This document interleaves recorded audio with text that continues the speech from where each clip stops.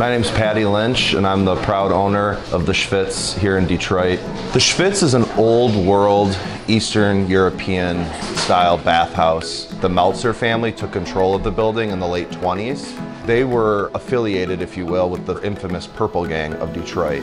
And the Purples were responsible for like 80% of the booze coming into the country during Prohibition. People come here for a number of reasons, but one of the main reasons people have always come is because it makes you feel so good. It's a deeply communal experience, and that's why people don't just come here, steam, and then leave. They come upstairs and they eat and they drink and they hang out together and they catch up with friends.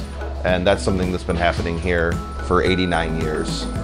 I'm a third generation funeral director. My work in funeral service is sad and stressful, so I find it to be its own sort of small retreat.